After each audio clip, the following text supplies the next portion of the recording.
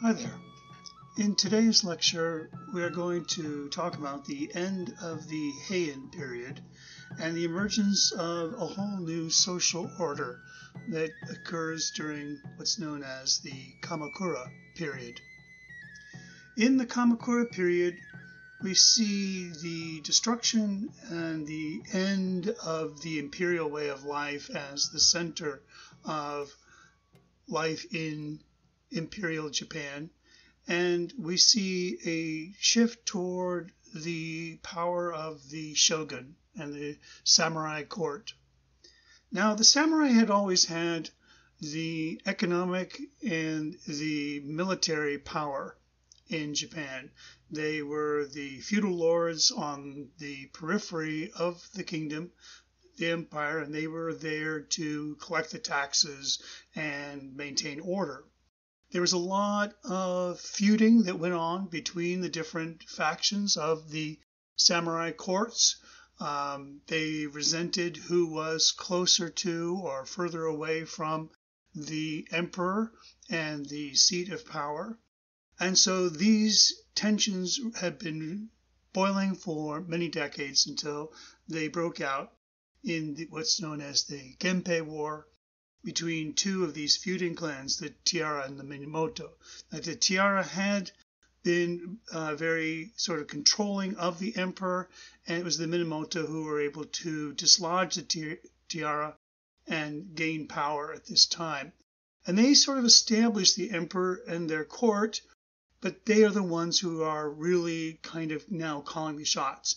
They are keeping the taxes and sort of putting aside some allowance for the emperor. But really, the real cultural shift happens at this time as they build a whole new capital further to the north and west on the main island of Honshu in the region known as Kamakura, which is just a little south of Tokyo today. So this Bafuku, tent government, was ruled over by a shogun who was sort of elected by the daimyo, who are these feudal lords who collectively came together.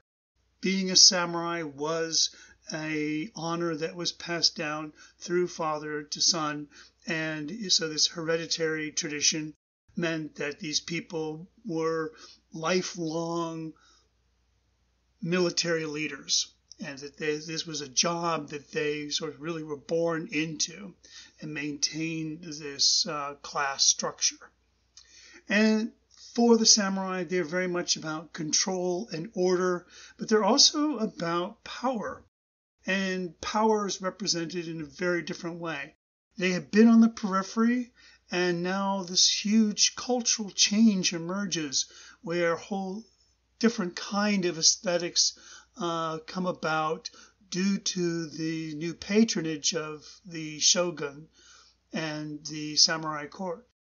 To begin with, we actually have these portraits that emerge, whereas during the Heian period, portraiture was considered among the elites at the emperor's court. We saw in the women's pictures these kind of very gentle, very vague pictures of people without really describing individuals. Now we're seeing this very realistic portraiture, this nisei, this likeness picture. People in positions of power wanted to be identified as the people who had the power.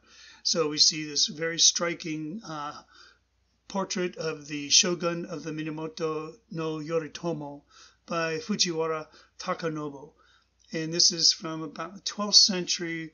We see this very striking black kimono that kind of cloud like a bat. He kind of hovers in the space, but his face, white and very starkly, dramatically kind of stands out.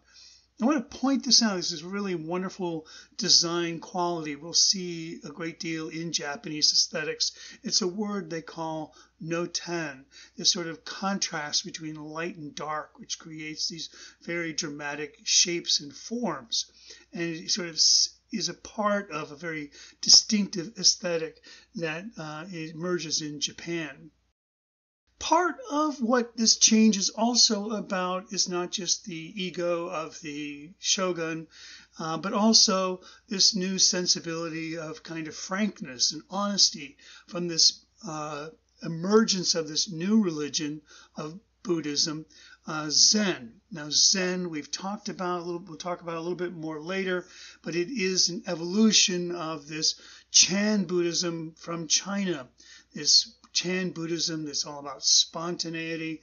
Well, here we see the sense of frankly looking at the warts and all of these people, that they're not meant to be idealized. They're not meant to be put on a throne. In fact, looking at the imperfections makes you look past their humanity to their deeper wisdom and spiritual knowledge. There is a lot of kind of burly, masculine sculpture and painting. Warriors become a primary theme. And these dramatic statues, these guardians of Buddhism, become a prominent feature in many Buddhist temples.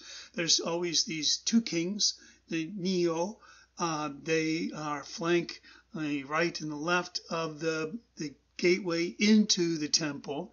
This is a masterful creation by the carver Unke, who was able to kind of develop this new way of sculpting with cypress wood. Cypress wood is a very dense wood that has an even grain. It's very easy to carve relatively. It takes its form. It's impervious to rot or insects, and it's really very easy. And you would piece together these things. You can see how some of the wood has been kind of laminated together, allowing for very large and dramatic pieces of statues in this way. And so this became this new major way of doing sculpture during the Kamakura period. Unke wanted this kind of realistic sense of power. While the musculature is not entirely anatomically correct, there's a kind of rippling energy, a kind of fury and power that these figures in their swirling robes depict. One on the right, we see here, opposite of this, is always got his mouth open, the Kongo, and the Mishaku always has his mouth closed. That's how you can sort of tell them apart. Other interesting detail is that these sort of dark crystals were put in the eyes to make them kind of sparkle with a kind of fury and violence. In this way, realism is just wonderfully observed statues. This is a really particularly startling picture of a kunya, this very important priest preaching. He's actually in the act of speaking. And this wire that comes out, we see a series of 6 little Buddhas standing on this wire that emerges out from his mouth. The 6 Buddhas symbolize the idea of the 6 syllables of the Nembutsu, which is this phrase, Namu Amida Butsu, meaning praise to Amida Buddha. And this is the phrase that is uttered by people in the Pure Land Buddhist sect who are hoping to gain access to this Pure Land by chanting praise to Amida Butsu. And so Namu Amida Butsu, by saying this phrase, it becomes this. And so this wire, these 6 Buddhas that come up here for each of the syllables of that phrase, is a very important way in which you can physicalize this idea of sound emanating. There's also a wonderful stance, a kind of sense of presence, and the figure, the way they are putting their chin forward, as if you can feel the force of their voice emerging from their body. Here is another important deity of the Kamakura period, again carved in cypress wood. We have this sort of elegant warrior character holding a stupa in one hand and a staff, and a sense of power and control. Standing on a lion, you see beneath him the sense of mastery over the world. These are the sorts of ideas and symbols of power that the Kamakura samurai were wanting to perpetuate, that feeling of them as sort of champions of the culture and the heritage of Japan, and this sense of being in control. And Buddhism sort of lent its power, its idea of its notion of authority to this Kamakura governments. Of course, the real power that the samurai achieved was not just symbolic, it was also very real. It came from the samurai swords, which were incredibly deadly. These weapons they had adapted from Chinese designs. They made them, instead of double-edged swords, they made them single-edged swords. They gave them this elegant swooping curve, and then this very ingenious design by laminating the two different kinds of metals together. You were able to create a very durable and incredibly sharp weapon. The soft metal core was able to keep the blade from breaking, and then this sort of hardened point was so sharp it could really cut through anything. And so these weapons were really sort of these deadly force that propelled the samurai into these incredibly violent battles that happened very fast. If you're at all familiar with sort of samurai movies, maybe you've seen the samurai soldiers charging in, and the battles happen all very quickly. And indeed, that was the case, because a single blow from a samurai weapon would very much likely kill you. Your death would be, you'd hope, instantly, or at the very least, you would lose a limb that would make you unable to fight on. And this is very different from the medieval weapons, which instead of going toward hardened weapons in Europe, they created heavier, softer steel that didn't break. But then they would basically be like hitting someone with a metal club. You couldn't cut through the person. You had to just sort of beat them down and then sort of stab them with a small knife. And so they had these very long, arduous battles.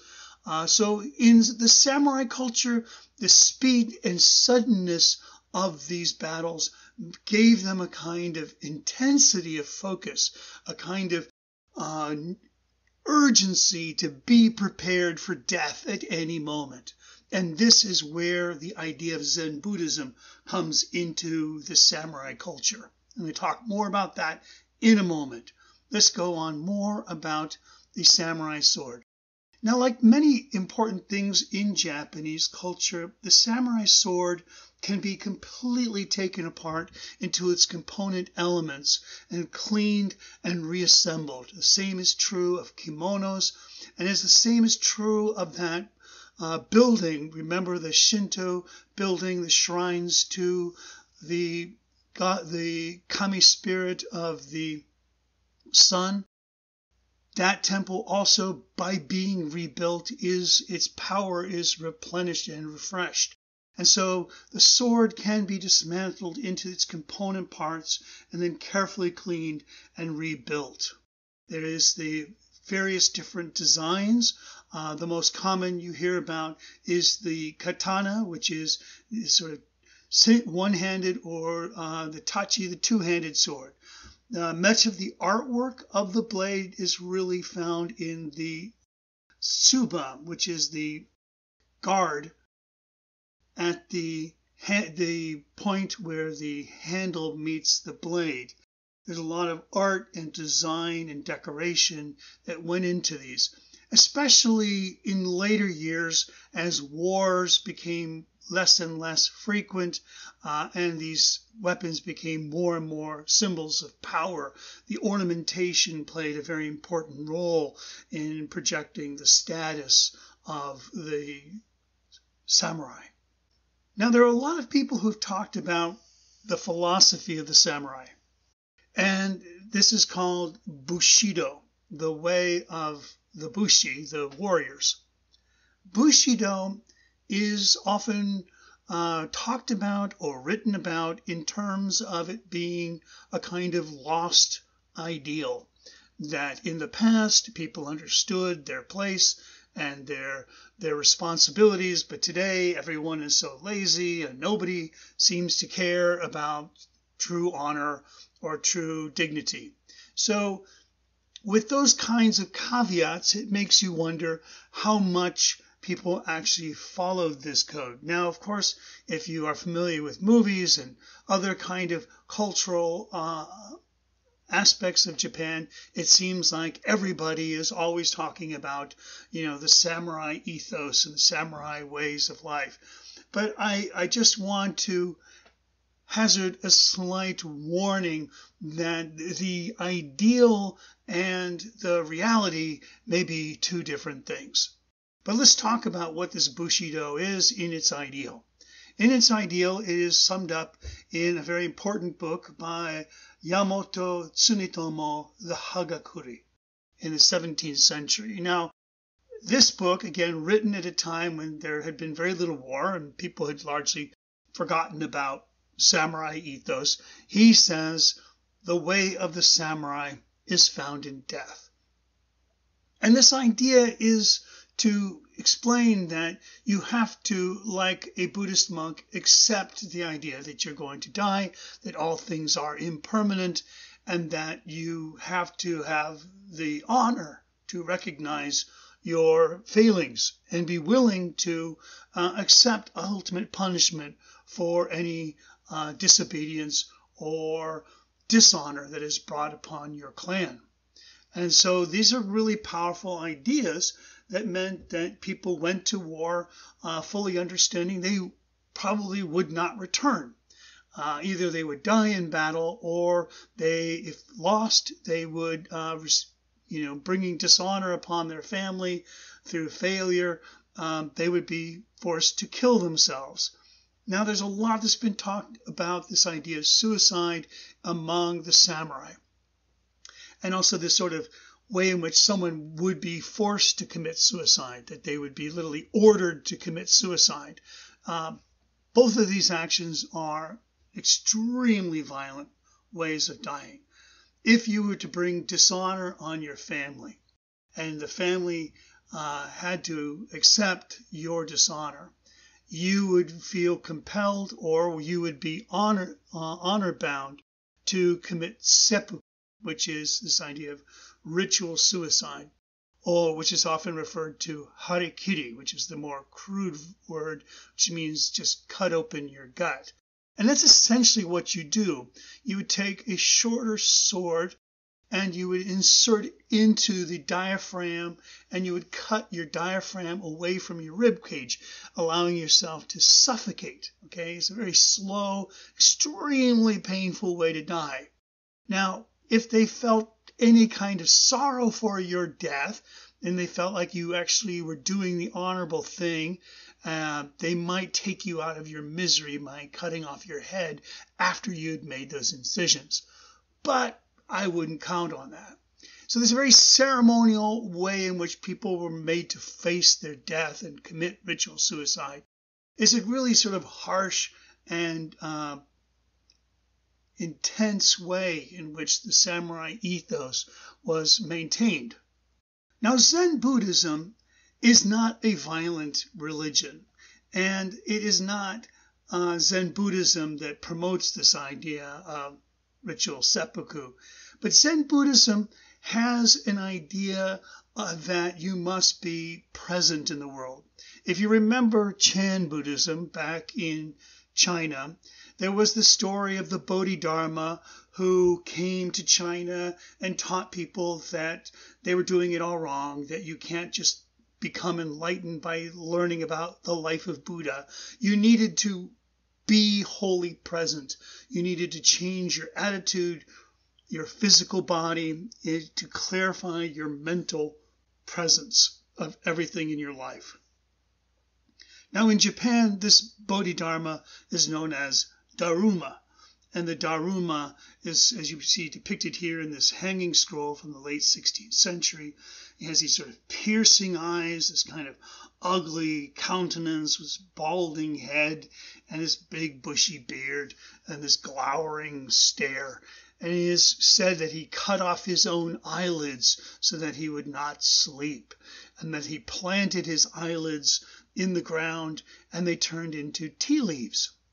And so there's this wonderful way in which there's kind of a sympathetic magic. The tea, which makes you and keeps you awake, is a part of that important meditation that for staying alert and not drifting off to sleep during meditation. Now, the kesa is one of the few possessions that a Buddhist monk would have. Buddhist monks lived a very simple, humble existence, but their kesa might be actually rather extravagant. As you see, this one here has gold embroidery and fine silk, and is very kind of symbolic outer garment that is meant to be a kind of a symbol of their vows to the Buddhist order.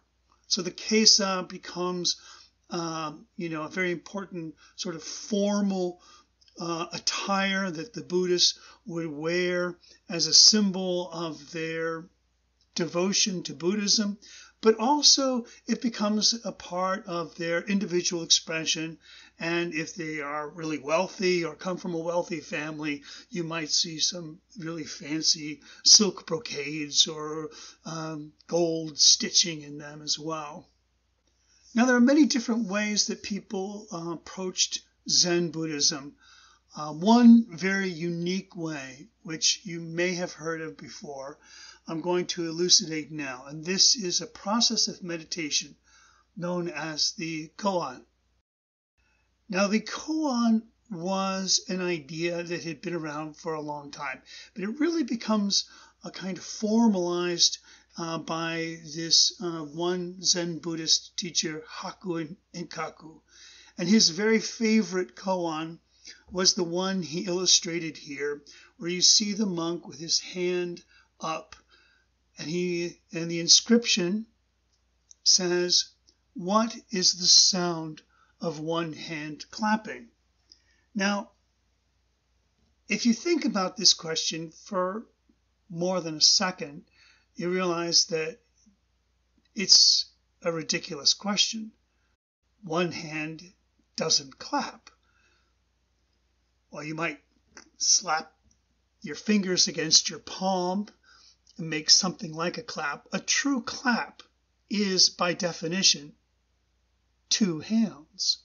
And so it doesn't say, can one hand clap? That is a simple answer, no. The question is phrased in such a way that it suggests that one hand can clap by asking you the sound. Well, the sound might be silence, where you might think, well, one hand can't make a sound that we can hear. Or you might think of a way of realizing that one hand clapping is not even a sound that we can hear with our ears.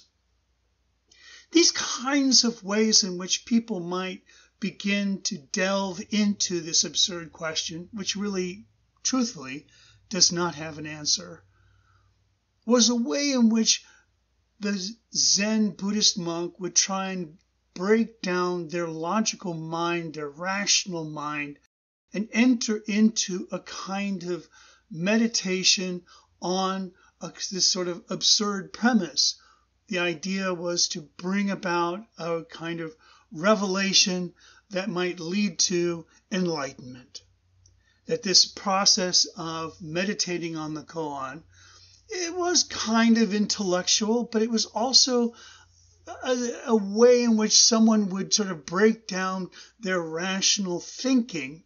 And it's a question you don't ponder. It's a question that you sort of rest on your mind on in your meditation, allowing the feelings to emerge that lead you to a deeper understanding. So this is a really interesting idea that Zen Buddhism proposes. In this lovely drawing here, you can see how simply it's rendered with the quick brushstrokes representing the robe, and this wonderful monk here with his Elmer Fudd bald head and this sweet smile. There's something sort of humorous, at the same time profound, about what we are looking at. Hakuin Ekaku was a very influential Zen Buddhist monk and painter, and a lot of his paintings became very important ways in which he was able to teach and talk about Buddhism.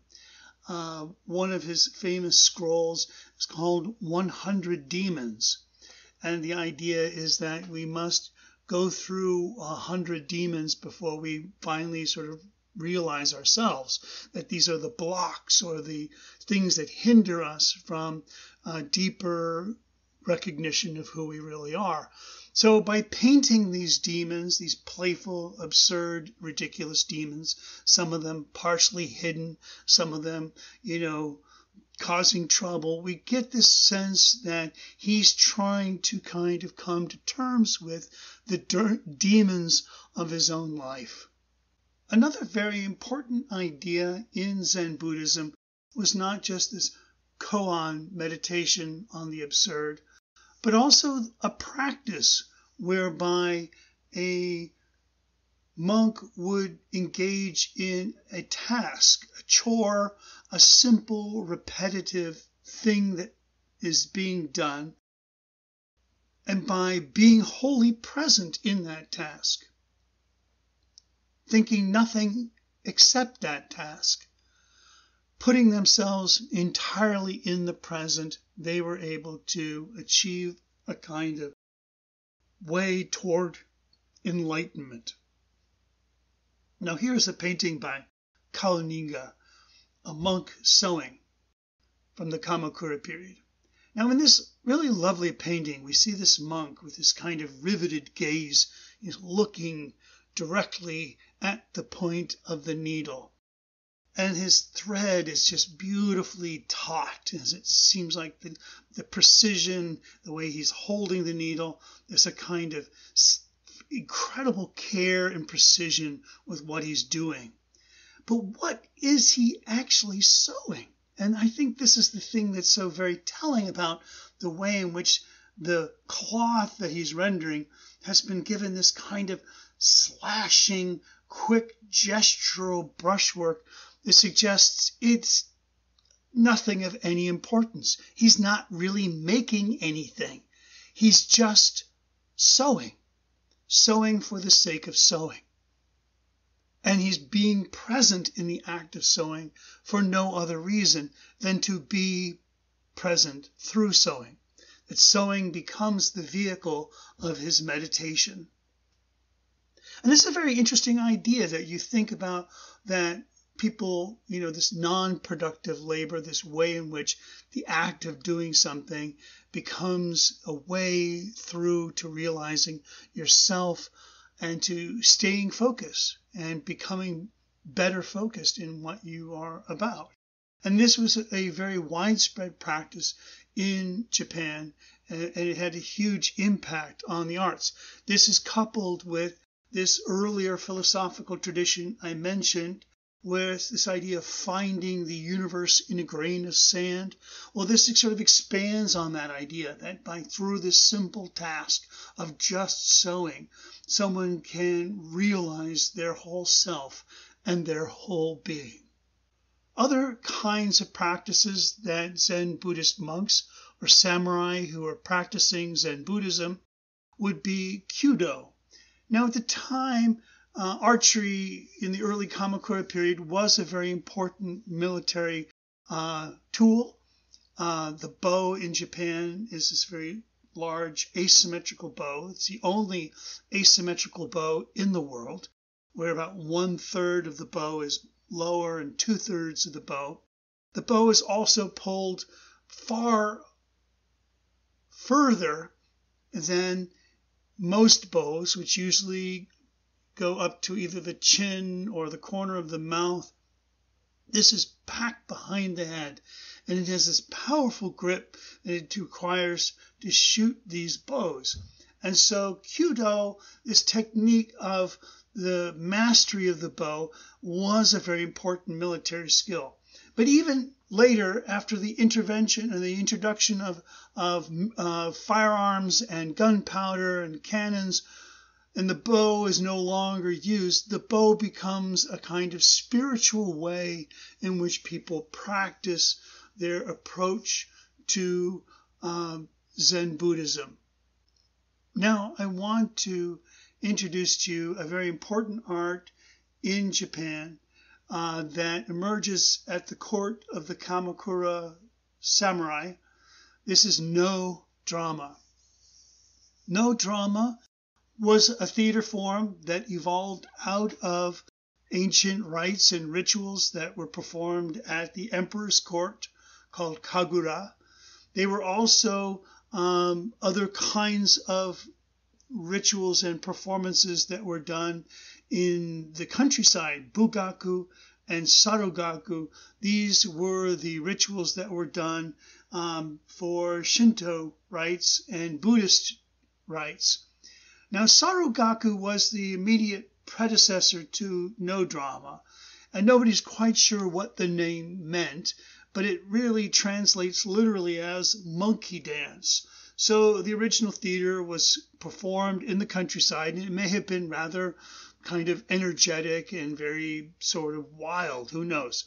But monkey dance, when it's taken to court under the patronage of the samurai, they love the theater, but they don't like the name so much, so they change it to now called No.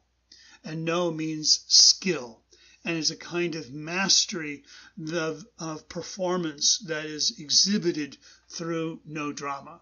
Now, the two men who were chiefly responsible for building up and maintaining the art of the No theater at the court of the samurai was Kanami Kyoto Tsugo and Zeami Motokyo, his son. Kanami dies when Zeami is still young, and it's really Zeami who brings the full flowering of No and is probably the most influential practitioner of the art of No throughout its entire history. Now, the No theater is a masked theater, but it is only one character type that performs with the masks. All of the other performers who are not the lead performer, or known as the shite or doer, do not wear masks. So the shite is the main focus of the performance. There is a waki, a person who sort of introduces the drama and interacts mostly with the lead performer. But the waki is this kind of by-the-side witness to what the shite, the doer, is doing. There's also a kind of villager who plays a kind of more ordinary person, comic relief, kyogen actor in the performance. Shite isn't meant to be funny. It is, in fact, a play of great tragic significance, and the kyogen actor plays a very small and subdued role. There is another kind of theater that is exclusively focused on the kyogen that is coupled with No, and that is a tradition we don't have time to talk about, but the kyogen comic performers, they have their own performance tradition that is played in tandem with the No theater. So now the No stage, you can see here the performers. You have the shite, who's in the main stage, the waki, who is the witness, over on the right by the pillar. We have the chorus, which is called the jiotai. We have the musicians, who are called the hayashi. And then we have stage assistants who literally get up in the middle of the show and hand things or help performers change costumes, whatever needs to happen. The koken on stage actually do it while the play is taking place. There's also a kind of walkway called the hashigakari on the stage. Now, the performers, you see on this diagram here, they start in the area of 1, which is the mirror room, and there they perform and they get in character, and then they walk across this pathway, the hashigakari, past 3 pine trees, and enter the stage. So there's sort of this dramatic entrance, the sort of passageway to the theater performing space.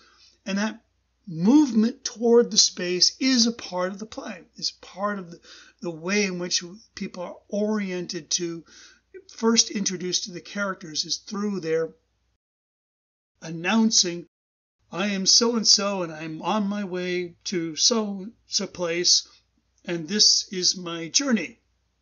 And so this passageway is how they will make that journey.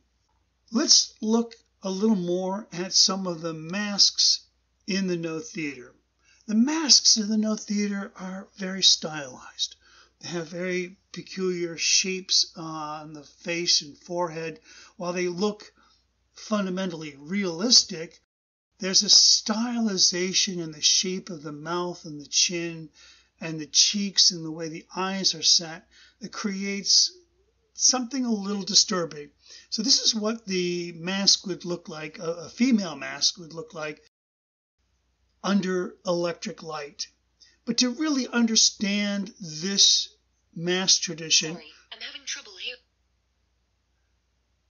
To really understand this mask tradition, you need to see it how it was intended to be seen, through a kind of candlelight or torchlight. And here you can see the face as it would appear in that kind of a lighting. And suddenly it doesn't seem so strange. There's a softness, there's an incredible naturalism. The shadows of the face seem to create a kind of play of emotions. And that's what's really incredible about this way these faces are crafted. They're designed in such a way that by looking up, the face appears sad, and that by looking down, the face appears happy. So there's a kind of way in which the performer can shift the gaze of the mask to change the expression on the face. Now, this diagram I'm showing you here was actually done by these scientists who took a computer model of a no mask and they compared it to a similar natural human face, and they found that the no mask exhibited these traits of changing expression, whereas a human face naturally does not. So there's something in the artistry of the no mask that provides this opportunity for this range of expression. In fact, if you ask Japanese viewers about the emotions they're seeing, they will say they see several different emotions. They can see happiness, they can see sadness, they can see happiness tinged with sadness, and sadness tinged with happiness. So the Onna mask is an important mask in these performances. All the characters are played by men. And what's peculiar about these performances these men give is that they don't pretend to be women per se. I mean, they're not speaking in a higher tone of voice. They're not changing their body in a way that appears to be the illusion of a woman. They are still who they are, and they're presenting their a kind of stylized theatrical voice, but not one that is sort of imitative of a female character. So this lack of illusion is a really interesting thing. You can even see this in the way the mask is adhered to the face. There's a very clear, large band that shows that the mask is there. There's no attempt to hide the fact that this person has got a thing on their face. You can actually see the sides of their face and their hair underneath the mask. And this lack of illusion is one of the most extraordinary things about Japanese theater. In fact, I cannot think of any other theater in the world that has developed this incredible aesthetic of the denial of illusion.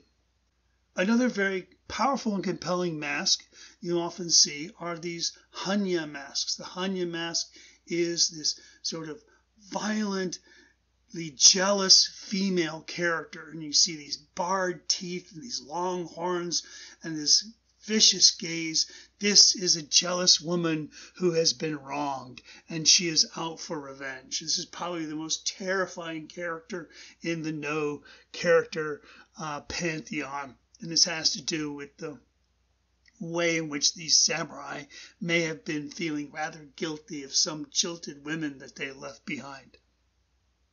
The No performers also wear kimonos, and the kimonos are a little simpler, more elegant. They don't have that sort of large expanse of cloth that the emperor's court kimonos had, and this simpler, cleaner lined kimonos allowed for more expressive bodily movement. And so the kimono is a garment that is made of a series of panels that are really base stitched together, meaning they're designed so that the entire garment can be taken apart back into its component parts, individually washed and resewn. And that's why these kimonos last for such a very long time. Now, I want to talk about this idea of this lack of illusion that occurs in the No theater. We've seen that in the way the mask is worn. We can see that in the way the performers do not attempt to hide the fact that they are men performing women's roles. And we can also see it in the sort of stage properties that are placed in the performance. There's no attempt to create the actual illusion of a boat or a real bell or an actual bush on stage. There's a kind of cage or framework or clearly handmade thing designed to have a way in which we look at it appear to be a thing and not the illusion of the thing. And a very important idea that Zeami, our philosopher, director, actor, playwright, who was so important to No drama, Zeami said, the truth and what it looks like are two different things. Now, this is a Buddhist idea, and it suggests that the world we live in is an illusion, that is, we are clouded by our desires, that we see the things in this world the way we do because we want permanence and we want order and we want stability. And so the way we see things makes it impossible for us to achieve enlightenment because we are sort of clouded by desire in this way. And so the truth, the deeper truth that lies beyond the way things appear, is something that we don't have immediate access to. So in the No theater, you don't want to create an imitation of the world that we see in our lives every day, because that is itself an illusion. And so to recreate that on stage is to create, in a sense, an illusion of an illusion.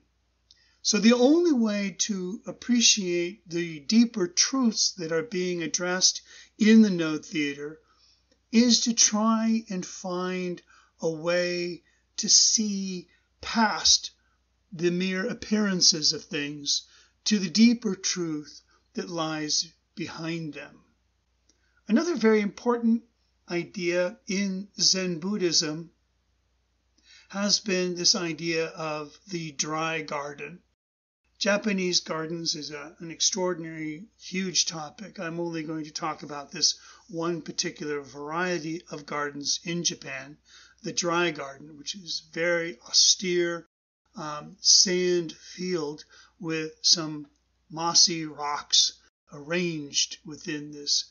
And the most famous of these dry gardens is the Roanji Temple of the Peaceful Dragon, which was assembled in 1473 by Soami in 1499.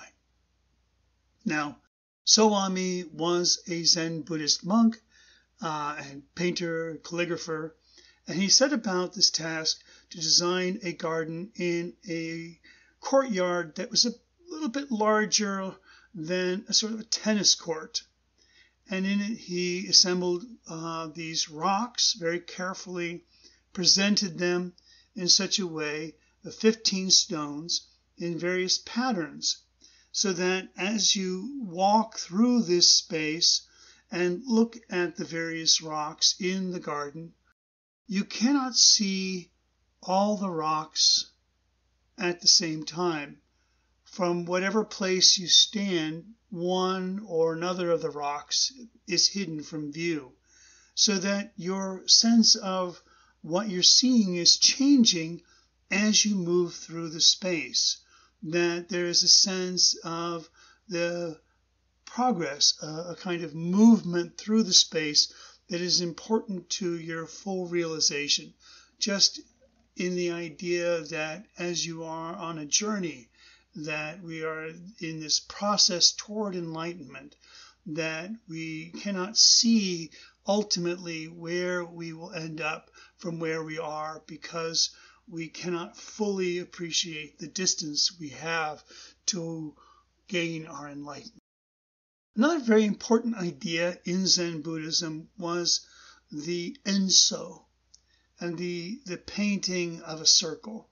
There's nothing more simple than painting a circle, and yet there's nothing that says more powerfully the idea of who you are in that moment than that simple gesture.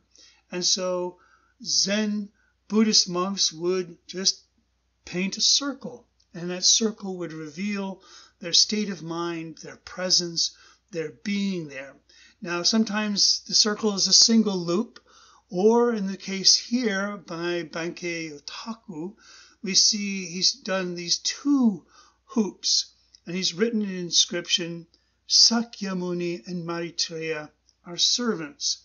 And so he's talking about these 2 important ideas, Sakyamuni, the Gautama Siddhartha, and Maitreya, the Buddha to come, are servants. By talking about them as servants, he's saying that they share a common role, which is the unity of Buddha. So even though he's made his circle in 2 parts, he's really talking about a kind of greater unity that comes from these 2, Sakyamuni and Maitreya. So the circle becomes a kind of allegory for Buddhism itself. Here is another example by Sengai Gibon, and this is a series of geometric shapes, the circle, the triangle, and the square. Now, what I find really fascinating about this very famous painting, and its wonderful simplicity, is that you can actually see how it was painted, that he didn't go back and re-dip his brush. The circle was painted, and you can see the clockwise arc of the circle going from dark to light.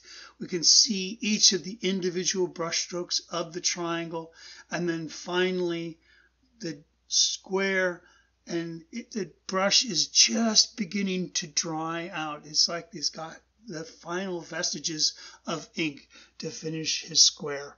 And so it's this wonderful sense of movement from right to left that sort of shows us this progression from a kind of unity of the circle to the greater and greater complexity of the square. And it's talking about that sense of as we move through life and we become engaged in the world and we become attached to things, our sense of reality is shifted away from the greater unity from the beginning.